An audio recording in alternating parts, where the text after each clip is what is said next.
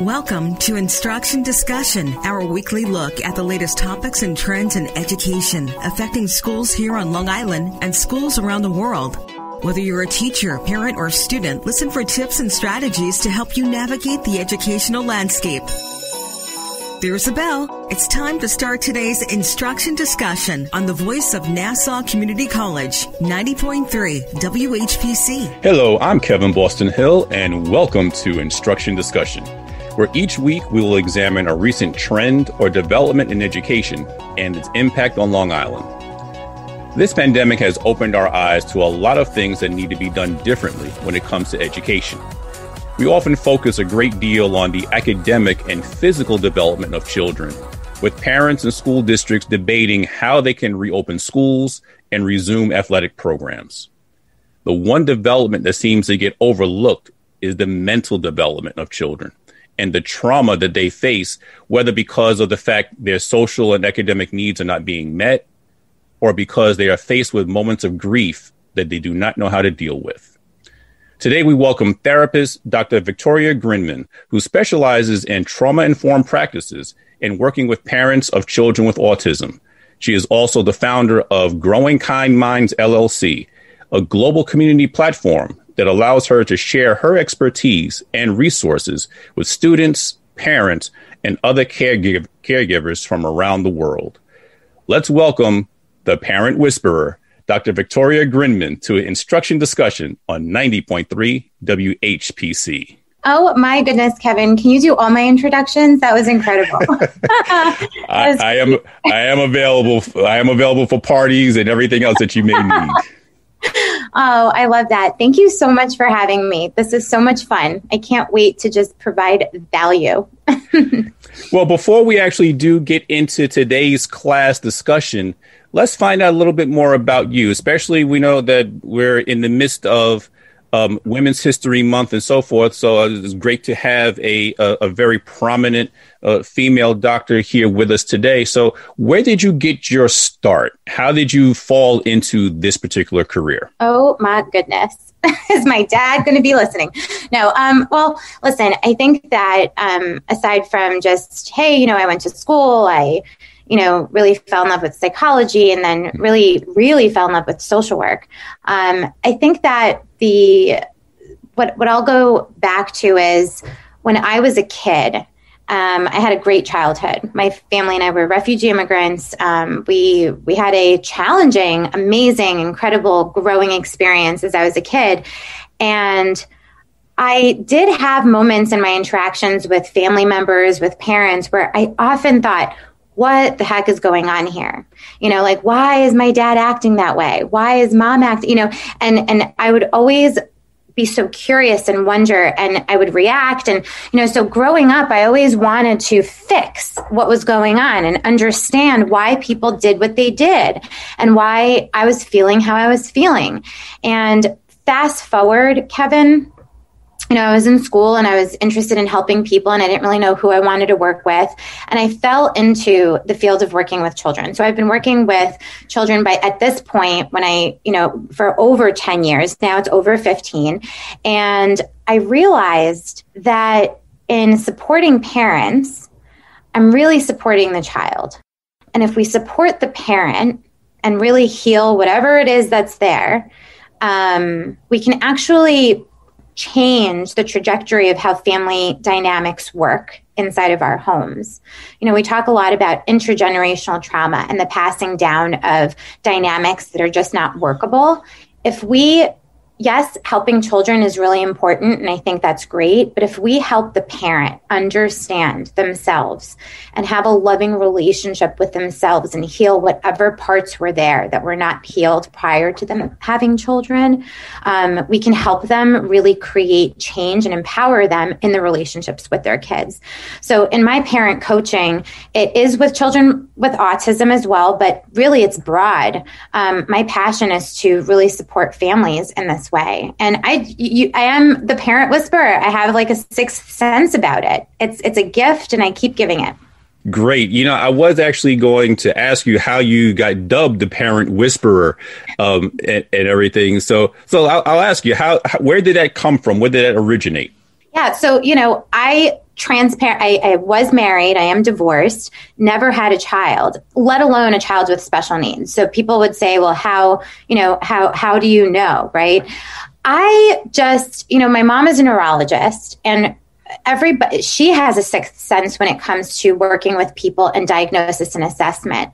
And I think, Kevin, because of my keen awareness as a kid and my intuition and just who I am DNA wise, including all of the work that I've done, academically, just I have an awareness and a sense of how to assess what's going on for a person like that, and when you do a good assessment, not just a good, but when you do an excellent assessment, the treatment that follows is in line.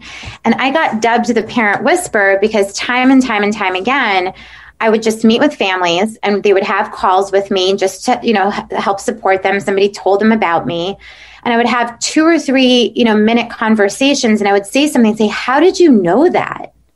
How did you just gave me more clarity in 5 minutes than I've had. Like, I feel, somebody told me the other day, you make me feel 10 pounds lighter every time I talk to you. And so somebody dubbed me the parent whisperer, and it just kind of stuck. You mentioned earlier about the need to support, by supporting parents, you're actually helping children. And I think that's also, it resonates with me because as a school administrator, that's the kind of my approach. I figured, well, if I support the teachers in what they need, it'll trickle down. It'll in turn support the students and give them what they need. So I see the parallels there as far as what you're talking about. So what are some of the signs that parents or caregivers can kind of look out for, whether in themselves that they need to deal with, or even signs in their children as far as that they may be experiencing some kind of anxiety? That's a really great question. And I want to say something about anxiety. Anxiety as a diagnosis is one thing, but we as people, just to normalize it a little bit, as a feeling, as an emotion, anxiety is pervasive, right? So it's just a human feeling and emotion that we are having right now as a collective. And you're right, helping the teacher, helping the parent, because when we see, and to answer your question, when we see a behavior in a child that we don't like, or it's not what we would prefer, I always say that the behavior communicates something to us. And so it's not just something that's like annoying and we need to eradicate it or course correct it and reinforce a different behavior. The child is showing us something that's going on for them as a response to the environment. And so we are the environment. Children, we are the environment. We're the only people in their life, really. You know what I mean? Like, until they get older and they start to expand their circle. So I always say, if there's a behavior out there that we don't like, let's look over here to see what's going on for me about this behavior. An example would be, I have parents that come to me all the time with these very, very specific annoyances about their children. Or a teacher, because I used to be I was in the school system for over 10 years, for 12 years. So, I work with teachers a lot, hands-on. And I always say, okay, so this behavior is annoying, or this behavior, what's going on for you about it? And we find out so many things, like if the child is not washing their hands or flushing the toilet, right? And the parent is just like bananas about it. There is something there for that parent around hygiene and order. And it goes deep. I mean, for some of these parents, it's like they had a parent who was a hoarder, who, the community didn't enjoy or like, and they tried to hide, something about their parent, or there was a mental illness that was being hidden. I mean, these are real examples. And so once we start to sort of talk about it, right, like, and understand that it was so important for this parent to have order and to look perfect, to look like everything was okay on the outside, that now they have a child and they put all this pressure around order. And now all this pressure around order became this manifested behavior that they can't stand. how do you get parents or anyone else, the adults in this child's life, to open up like that, to go deep, to peel back all the layers of the onion, so to speak, so that they can get down to that deep rooted, that deep seated feeling that caused this outward behavior that they're experiencing now? Another great question, Kevin. It's different for different parents. Some parents come ready and they're like, I want to do the work. And I'm like, yes, hallelujah. You're my perfect, right? I want to do that work. I'm there. But we have to be realistic that most of the time people are coming and they have a view. Like, they don't know what they don't know. They don't know that they are the access point to this change. They don't know that they can actually be empowered. So how do I do it? I really hold space for people to share with me wherever they're at. And I know it sounds so simple, but I say it like a broken record. I just start with where they're at and allow them to speak. Like, I had a parent, I'll tell you, somebody was referred to, they always refer the harder ones to me. I had a parent, she was so angry. She's like, I've been through, because she has a childhood, I've been through everything. I don't know what you're going to tell me, but the reason I'm coming to you is because, my daughter's therapist, recommended you, and she said that you could help. But I'm telling you, like, she has autism. So I've had all the coaching in the world. There's nothing you're going to be able, and angry. I mean, really in pain, in so much pain. And we had our back and forth. We had our third session the other day, this week. And she started off, big smile on her face. And she said, I just want to say thank you. Last week, you just let me talk. I shared things with you that I haven't shared with anyone in years. And that is how you start. You build a relationship based on genuine, authentic, benevolent curiosity and trust in another human being. It's not about just doing a service. It's like when you enter into a relationship with someone where it's like a switch goes off for me and I'm just like in total service to this person. And when you are genuinely, people feel that, I like the approach that you take, because most people would think that, okay, if I have a child with autism and I want to learn how to work with that child, that if I go to any type of therapist, I come to you as a therapist, that you're going to give me strategies on how to work with my child.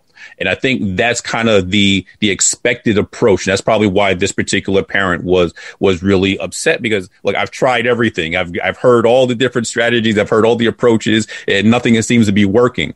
Well, okay, let's take a step back now, because I think your approach is different in that, well, you tried those things, the strategies. Well, what have you been doing for yourself? And have you listened to yourself? Has anyone listened to what your needs are? Because there's a clear cry for help there. And I think that's where the parent whisperer in you comes out, because you were able to recognize that. And I think that if we're able to really find out or listen to that cry, it just quickly reminded me of a poem that was written years ago called "Please Hear What I'm Not Saying." Mm-hmm. And so if you're able to get through all of the animosity and the yelling and screaming and find, okay, well, what's causing that in you? And let's deal with that. Then it'll be easier to work with whatever children with disabilities that you may have, but you have to work with your own problems first. So I think that approach you take is a novel one, because most people are thinking, well, let's just give you strategies so that you can work with your child, not let's give you strategies on how to work with yourself first.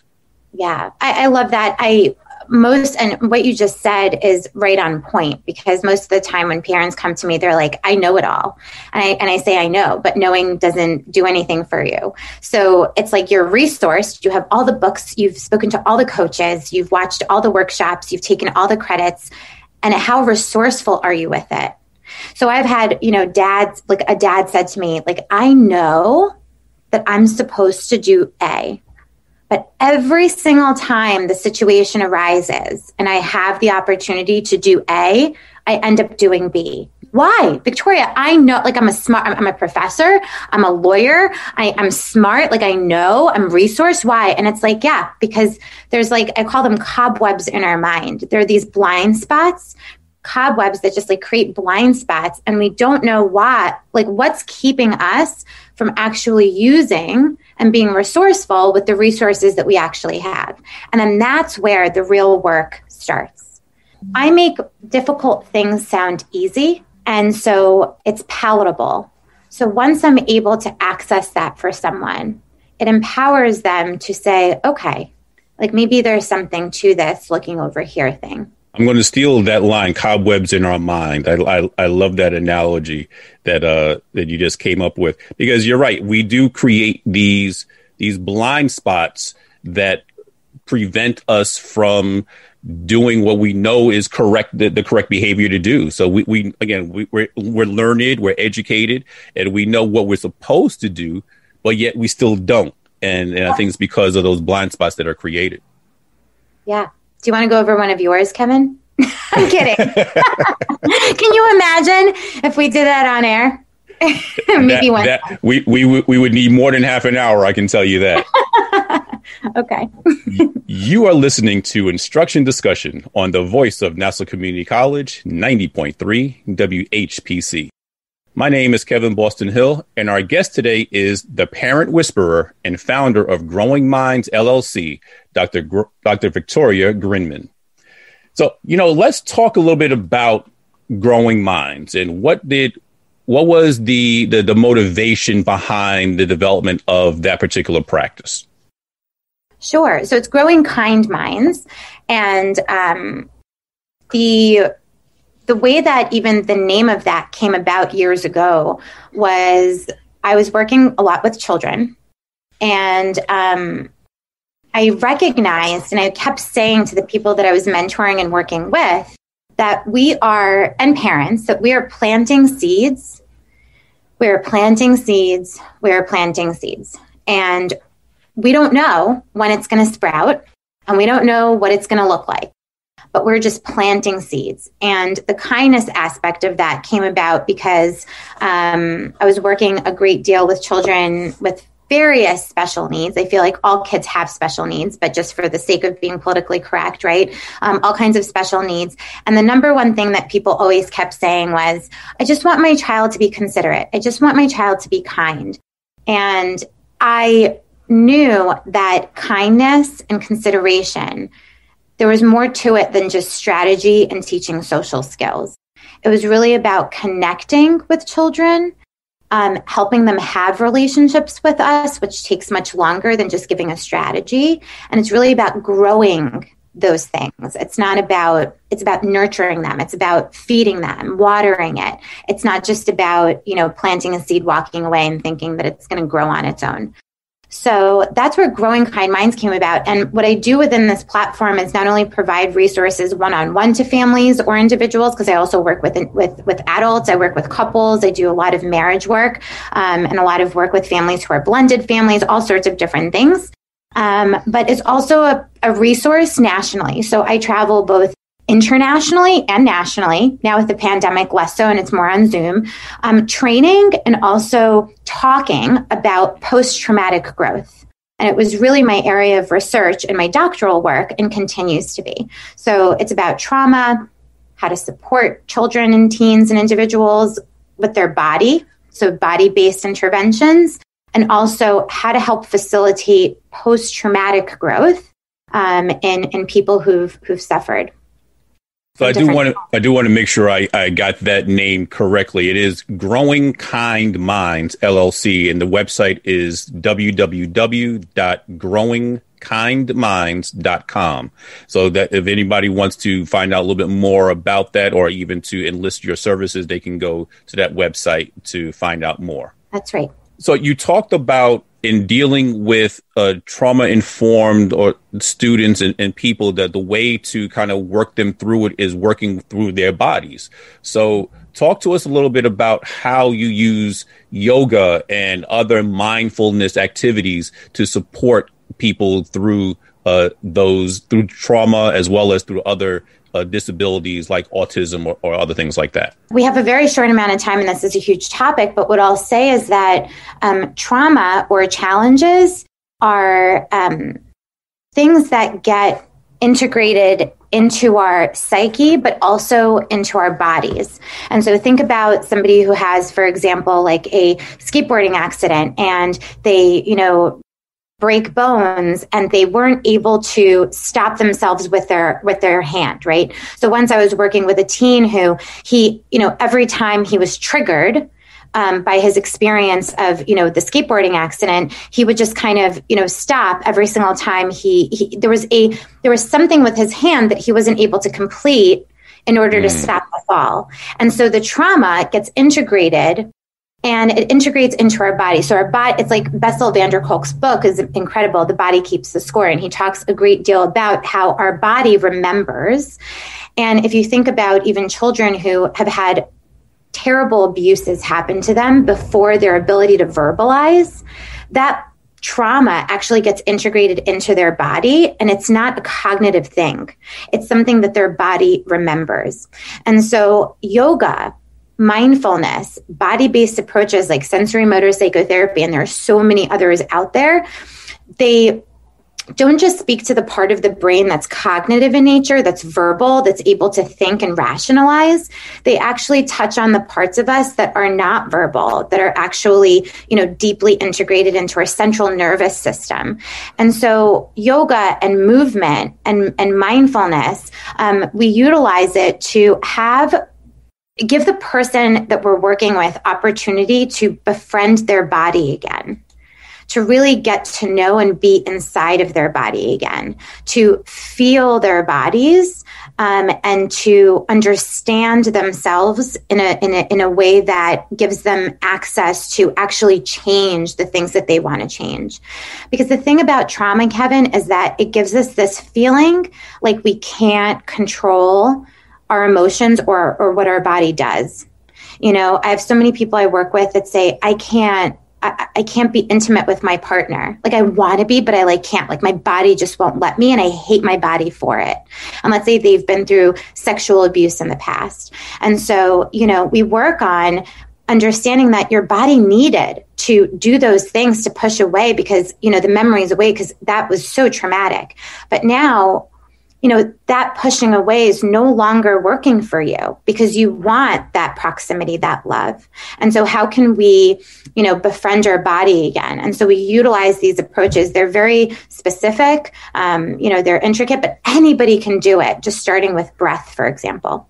I was going to ask you if those techniques were difficult to learn, and would you recommend that people go to a mindfulness expert to learn these techniques, or is there something that maybe a parent can kind of pick up and teach their child at home that would be able to at least support their child through whatever trauma that they may be going through? Sure. I'll always say as a caveat that if a child or any individual has been through a significant trauma and there are symptoms of that, and you'll see that in behaviors, and there are different behaviors, of course, try to enlist the support of a professional to assess at least what the child or individual needs. But also to give a really, really quick tip for parents and families out there, you can simply just start with breath work. And there are so many different resources. I can say, reach out to me. I'll send you some of my favorites, but just starting to recognize your breath. And what I mean by that is our breath is our anchor, and it's the best tool that we have. And it is one of the most underutilized ones. And I always say, just for the point of, creating a pierced listening, that our breath is the only thing that separates us from the dead. I mean, it is that powerful. And so if we can teach our children and ourselves to say, oh my God, even during dinner, oh my gosh, you know what? Your orange juice spilled and mommy reacted. And you know what? I reacted and it wasn't that big a deal. You know what? I need a minute. Let me just take a deep breath in through my nose and out through my mouth. And again, in through my nose, and just model, right? That in through the nose, because it actually triggers your parasympathetic nervous system, which is the part of the autonomic nervous system that is really relaxing, right? And modeling, just taking a moment to create space using breath between what's happened and a reaction. can really give a child this opportunity to say, oh, like, I don't have to react. I can actually create a space between something upsetting that's happened and how I will choose to respond. And so anyone can do this at any point in time. You do not need to have a therapist to do it. You can start right now.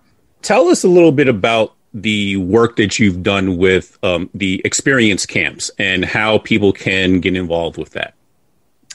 Experience camps, my love. I love experience camps. So I'm going to be a clinician. I think this will be now the 6th year, a clinician volunteer for experience camps. I do not, work for them on staff. I'm a volunteer, and it's a camp for children who have lost a loved one. It's a beautiful, free 1 week experience for children who have lost a significant person in their life.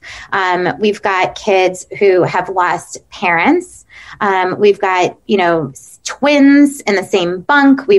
So it's girls and boys, and there are several locations all over the country. And so this was, I actually have an interview with the founder, Sarah Darrens, on my show called That Moment Heart to Heart Talk with Dr. Victoria. And she explains a lot about how she started experience camps. But it's something that, Kevin, is so special because it's a community of people that get together and we all get it. Like we just get it. We get one another, and it's fun. It's like, it's teaching kids that they can go through grief. They have their own individual grief journey, and they can emote and express at their own pace. And we have obviously structured activities around that. And then go play dodgeball 5 minutes later and kick the crap out of a kickball. Do you know what I mean? Like, you can have both. You don't have to be just sad or just happy, but that it really creates this opportunity for children to experience their grief journey with others along the way. And so you can find out about it. I believe it's experiencecamps.org, or if you just Google it, it's experience camps. You can sign up. You just fill out an application if you have a child that would benefit. And if you are someone who is heart-centered and you have this kind of work on your mind, you can become a volunteer. We're always looking for incredible volunteers to be counselors and clinicians. And that's it. It's probably, Kevin, one of the best things I do every year. I think that there would probably be a growing need for something like that, especially in this time, because you probably have had children who have lost loved ones due to the pandemic. And so they would need to have an outlet, a resource where they can turn to other people and see that they're not going through this journey alone. That because the stages of grief are potent, they're real, and adults have difficult time going through those stages. I think it's the 7 stages of grief. So imagine from a child's perspective what they're going through and what they would have to deal with. So I think having that type of communal experience would definitely be beneficial to our students. And I think the price is right. You can't beat that free. So I think definitely parents should be able to can they go onto your website and maybe there's a link there that they can find out more information, or is it just going to experiencecamps.org? So they would have to go to experiencecamps.org. I have some resources for experience camps on my website under resources, or they could just reach out to me and I'll connect you with a director. We'd like to thank our guest, the parent whisperer and founder of Growing Kind Minds, LLC, Dr. Victoria Grinman, for coming on our show today. Thank you so much for having me. This was great. Once again, my name is Kevin Boston Hill, and thank you all for listening to Instruction Discussion right here on the voice of Nassau Community College, 90.3 WHPC.